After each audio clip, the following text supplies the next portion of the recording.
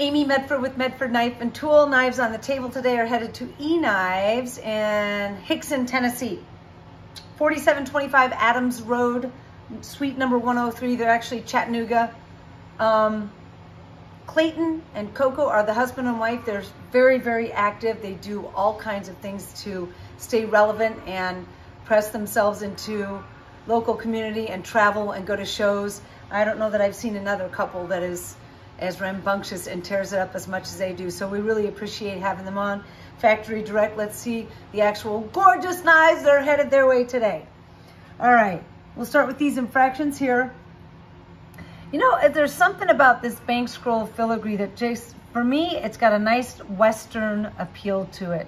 Just traditional, Old West, very pretty. Blue handles with bronze hardware and a brushed and bronze clip and a little flourish on the back. Very classic and beautiful and traditional. Second infraction has a two-tone peaks and valleys. It's violet down in the recesses, so you can see that in the grooves and in the details.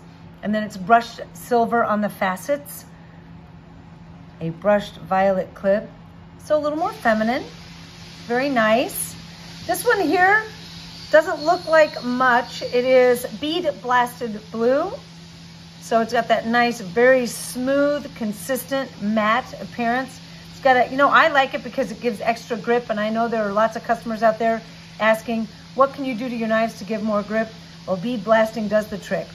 Flamed hardware and a brushed and flamed clip. Very subtle upgrades and some good functionality on that. As far as color combinations, this is one of my all-time favorite. A brilliant blue. This is one of the multi-etched undertone. I just love the milky color down in this groove. And then it's brushed bronze facets. Again, this is peaks and valleys with bronze hardware and a brushed and bronze clip. It looks iridescent almost. We have a MIDI Marauder.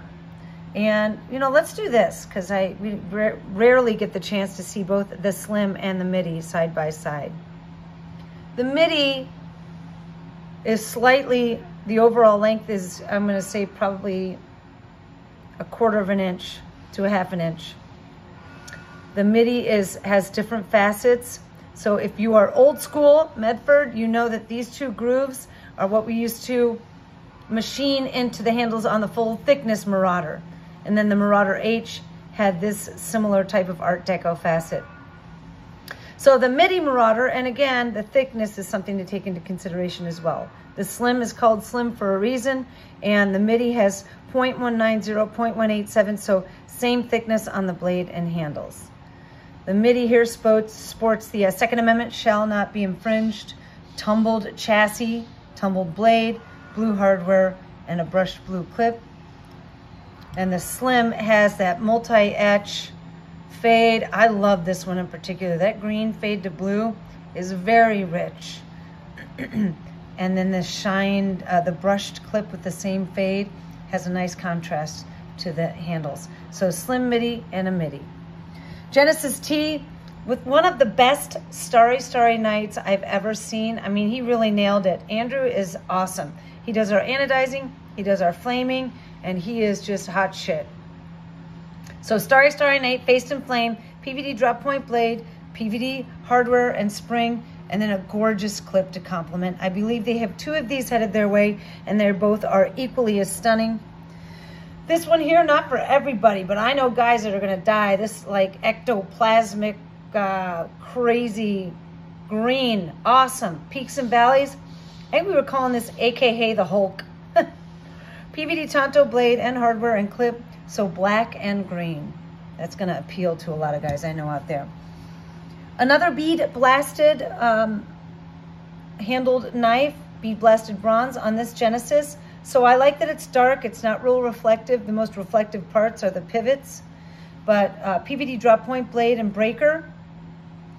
Just a standard bronze clip. You can see the contrast between that and the bead blasted bronze handles, but nice and rich and thick. And again, it really does provide nice grip. It's got a good texture. This one here may not look like much, but this Proxima DLC blade And this is black anodized handles. And then not only did they pinstripe around the perimeter, but they hit these tiered steps to make it look even more Art Deco than it is to begin with. Bronze hardware, brushed and bronze clip. It just harkens back to that deco era. I love that. Okay. That's it. Check out eknives.com. Stop by their place. Give them a call. Whatever you do, reach out to Coco and Clayton. They're awesome. We love them. Keep watching the videos. And until next time, Happy New Year.